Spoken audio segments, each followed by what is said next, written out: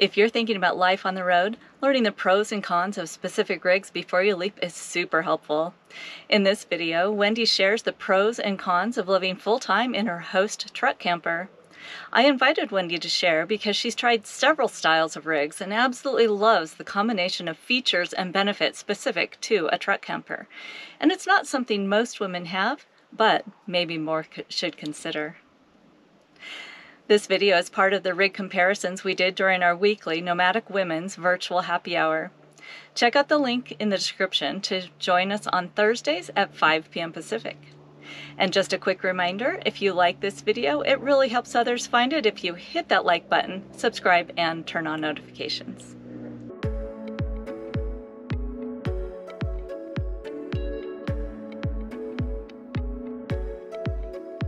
I'm Wendy. I have been a travel adventurer my whole entire life. First, just by planes, trains, and automobiles with between work and personal pleasure. But I've been to Europe, many islands, and different places. But it was 6 years ago that brought me to the RV world. I was actually looking at tiny homes and felt like I might move to that, and a friend of mine said, why don't you try an RV first and see if you like it, and then they're meant to be on wheels, and go from there. So I first had a Winnebago travel trailer that was 22 feet that I pulled with my Durango, and then I had a Sprinter van that was 22 feet that I traveled in for a short time. Wasn't my best match, but what I've traveled in primarily the last 4 years is a host truck camper. So I have a 3500 Ram dually. My truck camper doesn't require that from a weight perspective, but it is the truck that I found. So I have no issue with the weight or what I carry. This particular model has 2 opposing slides. The host is a high-end truck camper. The weight is about 4,000 pounds dry. I have 65 gallons of fresh tank. I have 45 gallons of gray, and I have 38 gallons of black. So I have a lot of tank capacity, like a fifth wheel, in my truck camper. I also have off-grid, so I have 860 watts of solar on my roof, and I have 480 amp hours of lithium batteries. So I also have a 3,000 watt inverter. So I work full time, have been remote for 25 years before my daughter was ever born. And so when I, as a solo single mom and an adventure, when she went off to college, that's when I started to pursue what my options were. And she was a junior in college when I set out on the road of kind of doing what I do now. So what drew me to the truck camper was, in this particular case, and people refer to it, it's kind of like The Hobbit. When you walk in, it just opens up to a big space that you don't plan or expand. So it was like an efficiency apartment on the back of my truck. So I have a full kitchen that has a full oven, 3 burners, a convection microwave. I have a fireplace. I have a full dry bath with a house-size shower in it. I have 3 sleeping spaces. So I have a 6-foot jackknife couch, a 3-foot jackknife couch, and a queen bed. So I really like that I didn't have to make up my own bed. I have 3 different closet spaces. I have 4 pantry cupboards that I have, and then what we call in the host world a morgue. So there's a tray that is the length of the floor. That is the piece that sits in the bed of the truck, and it's a pull-out tray, and that tray is over 6 feet long. So I have bins in there. So storage is a huge capacity available. So for me, the pros of the truck camper are that efficiency apartment, lots of windows, lots of natural light, little quadrant rooms of everything that I have in place. The power grid gives me no issue with power, no matter where I am. In 2019, I traveled through Canada and up to Alaska and back. So I was able to be very nimble, very quick, very adaptive. And I didn't have one reservation except the Denali National Park in August, which you had to make to be able to get in. Otherwise, I played everything by ear, and that's how I travel. So I may travel every 2, 3, 4 days. I might stay someplace a month. It really depends on where I'm at, how I'm enjoying it. I do work full time. I'm an executive in a consulting firm, so sometimes I have to travel.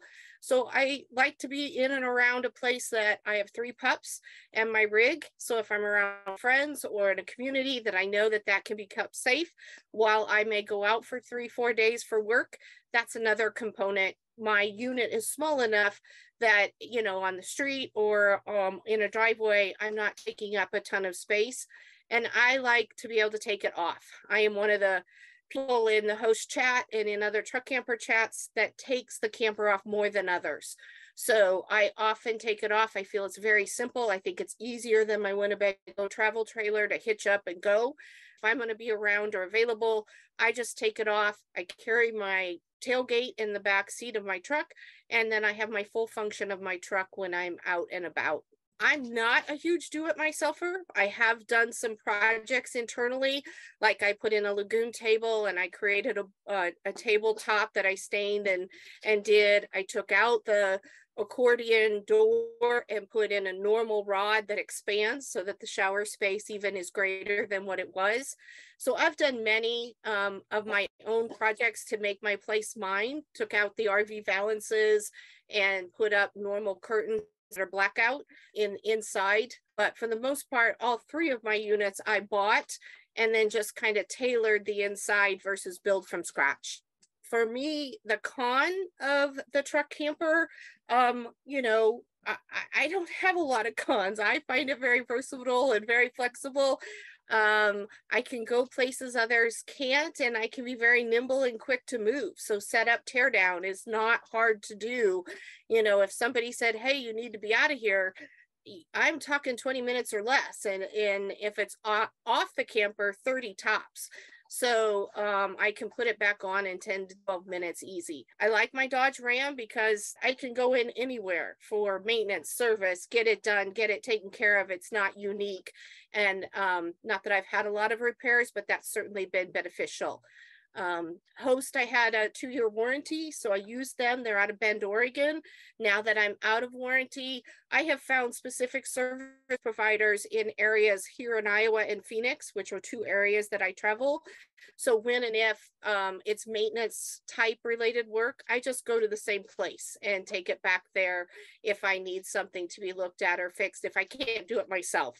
And I like friends teaching me. So if I'm someplace and I'm with others, I enjoy learning and getting that knowledge and experience from others. All right. Thank you, Wendy.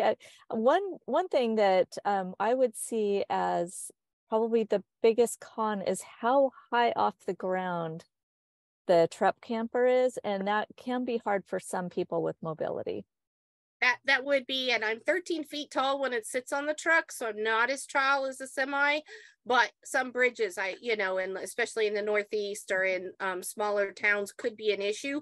So I usually follow the truck route. So that would be very true, Joni, of the disadvantage of especially when it's on the truck, is its height. I want to thank Wendy for sharing the pros and cons of living in a truck camper. If you liked this video, please share it. And if you'd like to see more van and rig tours, van life tips, and other information to help women get on the road, hit subscribe and ring that notification bell so you don't miss any upcoming videos.